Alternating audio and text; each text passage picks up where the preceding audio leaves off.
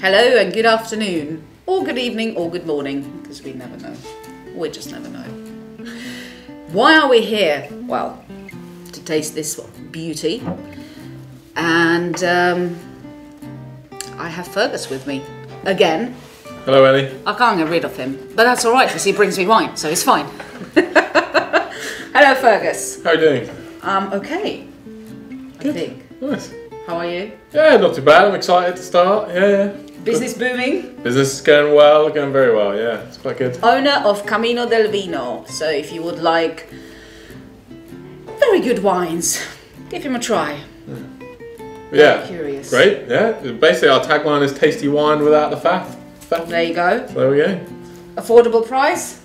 Some of them are. Yeah. Some It of depends them. on your purse. Yeah, how big your purse is, of Well, course. Yeah. I guess. But- Always depends on the purse, eh? Never mind. That's why I'm doing this program, you see, because I don't have to pay for it when he's here. Yeah. If he's not here, I do. Right, so what have we got today? I know it is something I can't pronounce. Now I can see the Cahors on the label, Correct. but this is a playoff of the original Of the region. Yeah. region. The region There of we go. Cahors. Yeah. Cahors. So yeah, it's got. I Okay. think it's got beautiful. Like what really caught me is just a big searing K. So a lot And of the colour. And the colour, red, of course. Yeah, and a lot of Clos Trotligots wines I will not try to pronounce that. have sort of Yes. similar sort of labels, but they're all different in colours. But I think this one just really caught my eye because it's like a searing red. It's really nice. And the whole thing is playing off Cahors. So it's core. In French, you pronounce the K as K. So Cahors and then Cahors. So it's a play on the region, basically. But in English, you'd probably just go core. Like that. That's good. Yeah, exactly. So I think it probably plays to both markets quite well there. Very good. So yeah. So this is a Malbec. Correct, yeah.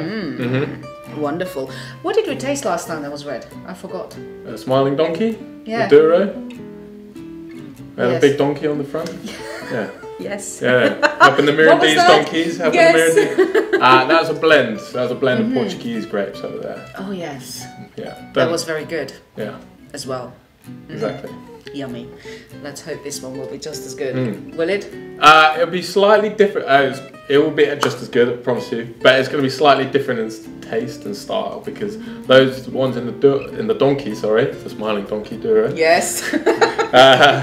They're very sort of, they grow in quite hot, arid conditions, so they're going to be quite intense. Whereas this one is going to be slightly muted down a little bit. It's still going to be quite, it's going to be there. It's going to be a nice red wine, but we'll wait and see. Don't get too, we'll leave it there. Okay.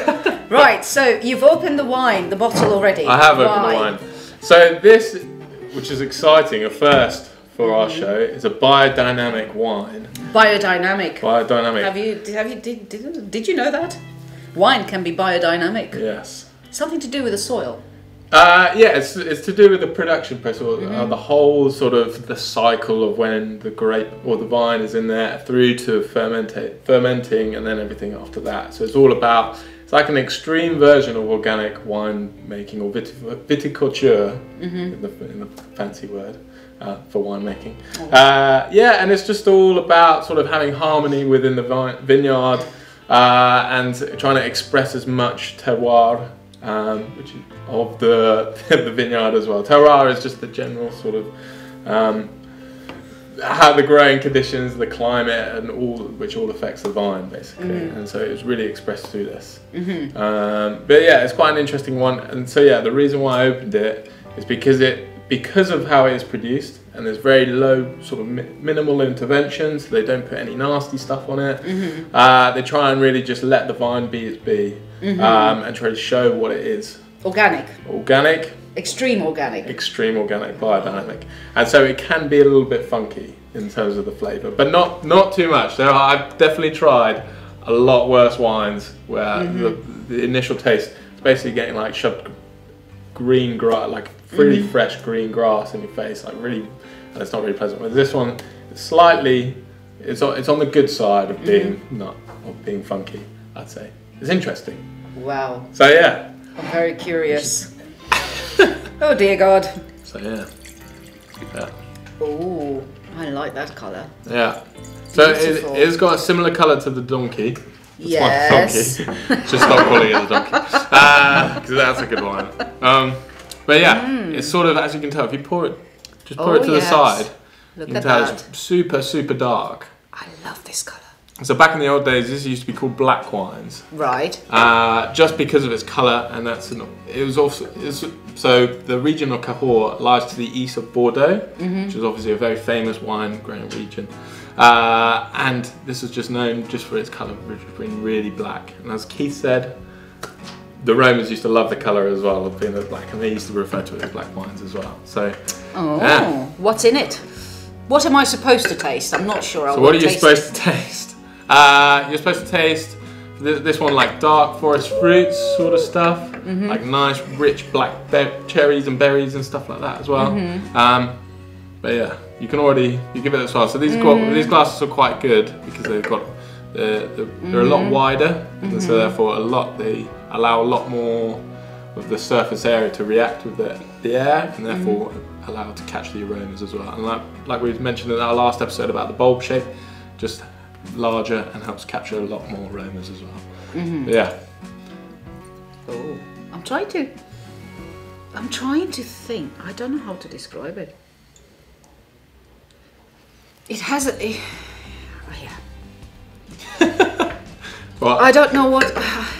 Yeah, it has a certain aroma. Yeah.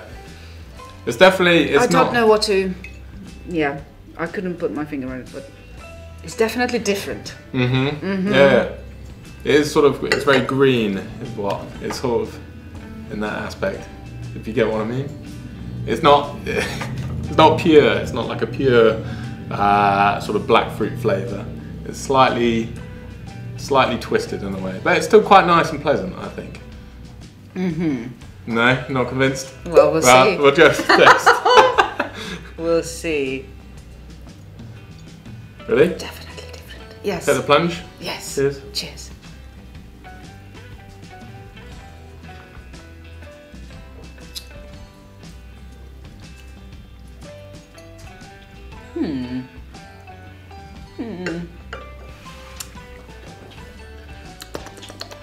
So it's not as intense as the Smiling Donkey. I think it's a little bit more. I think it's a little bit more smoother. Yes. But it stays on the tongue for a lot longer. I think it's quite nice.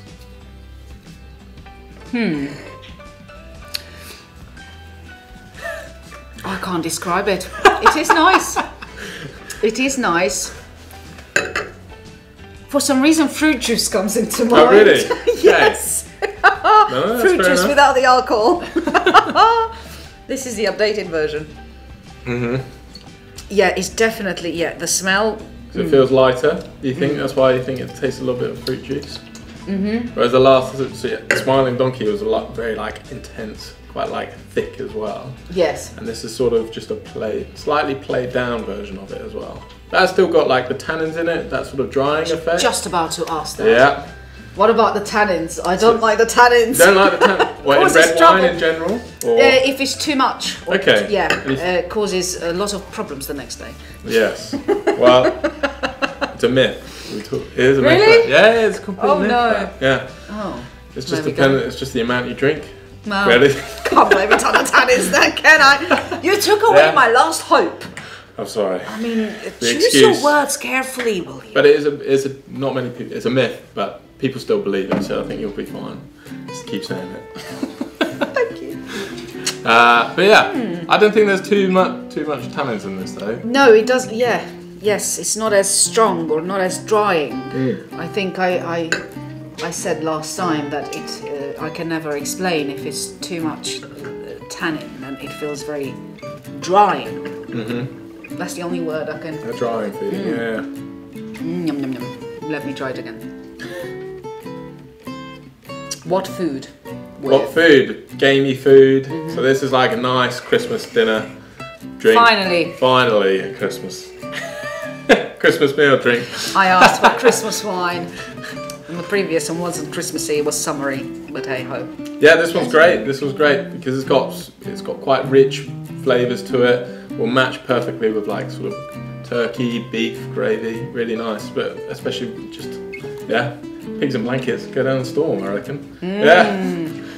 Maybe some chocolate after that. Yeah, definitely. Don't forget the chocolate after Christmas. I mean, red wine and chocolate are a perfect combination for one another. Okay, great. Well, thank you very much. Cahors. From the Cahors region. Correct. Yeah. Apologies for my French. Yes, it's not my best. Okay, well, thank you very much. This is very nice.